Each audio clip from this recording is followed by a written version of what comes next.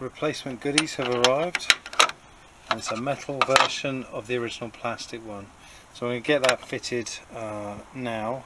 I'm running out of daylight hours, so I won't show you the fitting because it's boring and you've seen it all before. The new part also comes with new metal pieces that replace the old one and the plastic sleeve. The new choke thermostat is fitted, and the new hose is fitted as well, which should hopefully give us a bit more service than the old one that was on there. And the carburetor is retorqued down again. I will have to top up the coolant slightly because we have lost some, but that's no big deal. I'll just top it up with distilled water. Right, I'm going to have a look at the intermediary shaft seal. Daylight hours are beginning to go, so I'm not sure whether I'm going to get it finished tonight or not. We're going to start by taking those what look like 12mm bolts out, and also I've got to remove the woodruff key that is in there. So this is what we've come in to replace. We think this actual seal's broken on the O-ring or leaking, and we've got the new seal to replace there, so I'm going to go indoors and do that. New seal and O-ring kit. That's the new seal fitted and the new O-ring as well. Now I'm going to get this back on the car quickly because daylight hours are really fading now. Okay, new seal fitted back into the carrier. That again put a bit of a fight getting it on there, but it's on there now. I have also noticed a bit of surface rusting on the end of these two shafts. I've coated them in oil now, but it didn't take long for them to start to surface rust, so bear that in mind if you ever take these things apart. It's a week later and the parts have not arrived yet, although I have had a confirmation email to say that they are arriving at 3 or 4 o'clock this afternoon. So I'm going to start by getting ready for those parts to arrive. I don't think I'm going to get it done today as I'd hoped I would. I have drained the oil out of the sump. I intend to take the sump off as I've got a new gasket coming for it. Should make fitting the new gasket on the crank seal plate a lot easier, because it means I can trim it flush with the bottom of the block, and thus eliminating any potential oil leaks around an over long or over short gasket. It's a bit more of a hassle, but it gives me a chance to clean the sump out and change that gasket.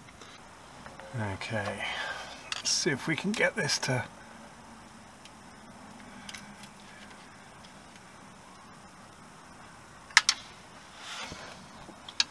hoped it would pop a bit easier than that.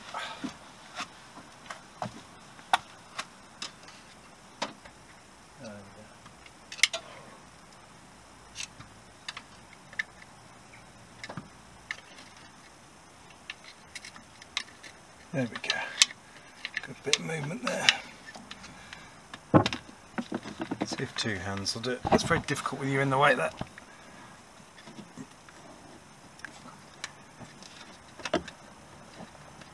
Come on. Okay. Let's work this properly.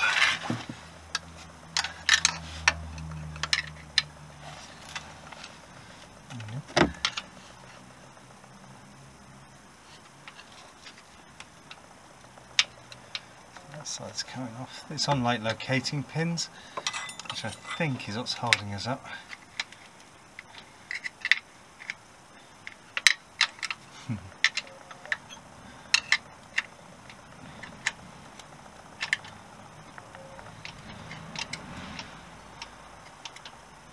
Come on, there we go, that's that side. I think we're off.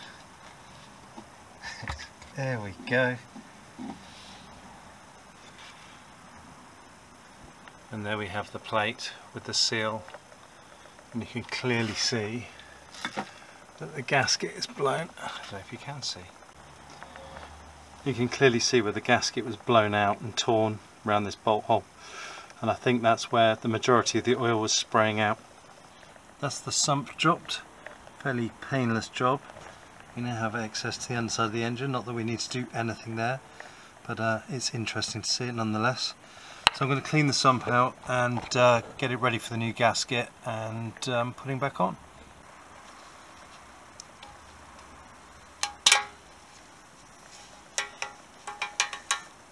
Trying to save the gasket just in case the replacement doesn't work or doesn't fit. Worst case, we can always clean it up. I don't like reusing gaskets, but in an emergency.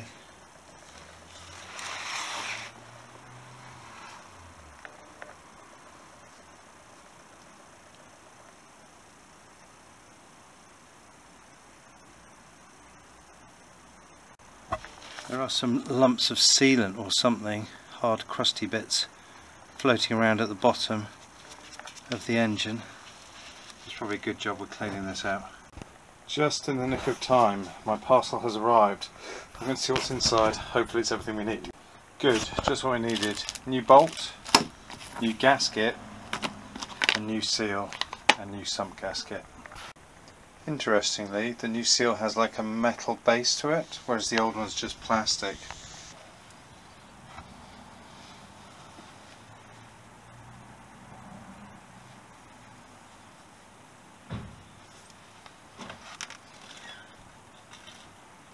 That's the new gasket pushed into place. I've oiled it lightly.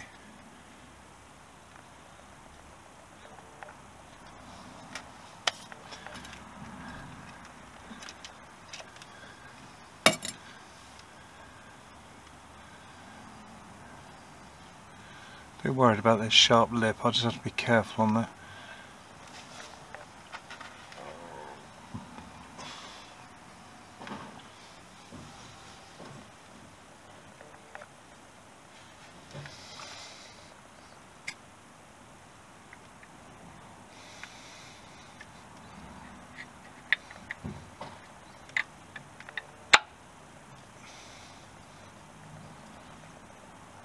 That's on.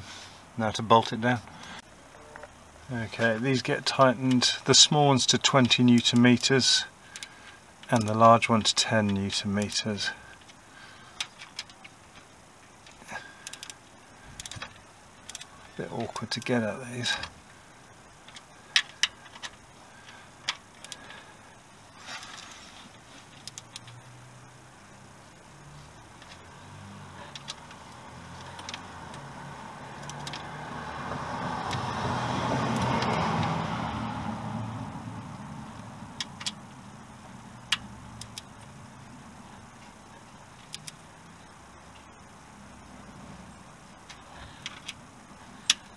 Newton meters feels tight.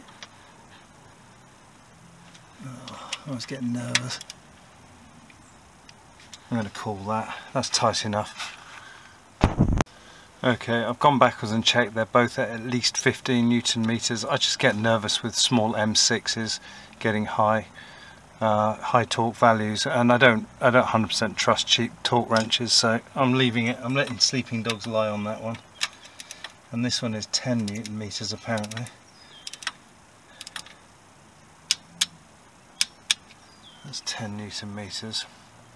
The next job, and the main reason I took the sump off, is so that I can trim the protrusions which fall below this line to give us a nice flush finish.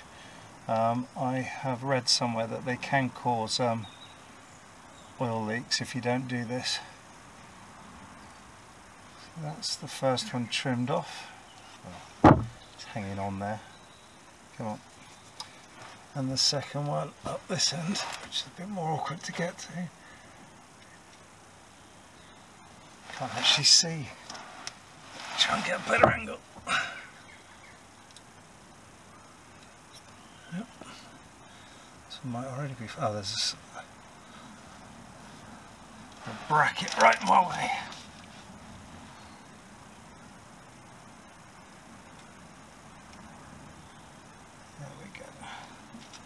That's that one trimmed. Like I say, it's just so that the gasket, the sump gasket, fits flush against it. Okay, next job, sump gasket.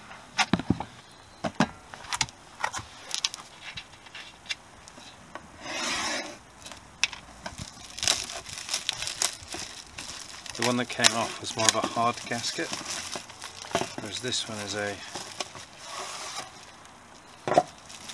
rubber gasket.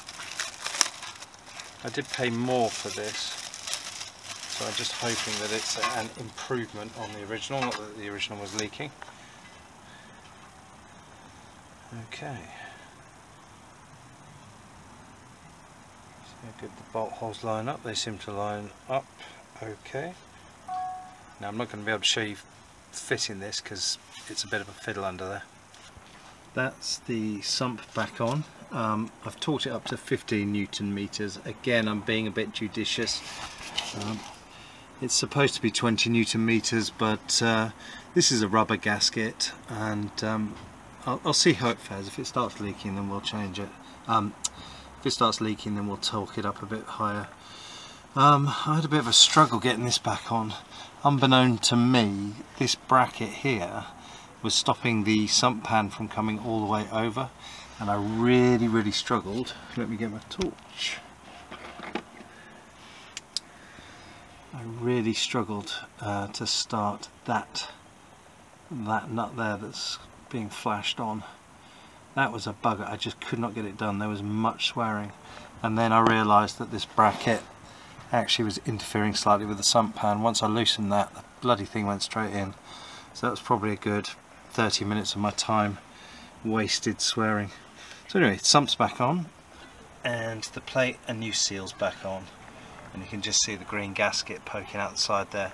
So hopefully once that's all torqued up, once the cam belt's on, that should be oil tight. Fingers crossed. Then hopefully we can finally get it through an MOT. I reused the oil that I just put in because it was brand new £26 oil.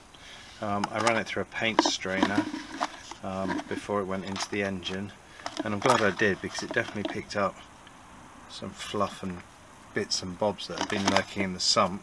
Excuse me, you can see them down the bottom there. So yeah, I definitely use the strainer method again.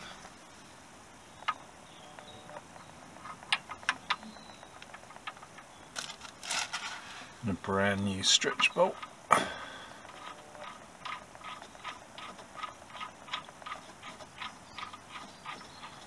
just going to loosely nip that up for the time being. Right, the cam belt is back in and timed and tensioned. I need now to torque up the crankshaft bolt at the bottom there. I need to torque up the crankshaft bolt. I need to get up to some ridiculously high torque. I'm doing a reverse rope trick, so I've gone the other way on the crankshaft, and I'm going to bring it up to compress the rope, and that should hold our crank still while we torque up the nut, hopefully. It worked on the way off, so it should work on the way up. Right, let's try and torque this to 200 Newton meters.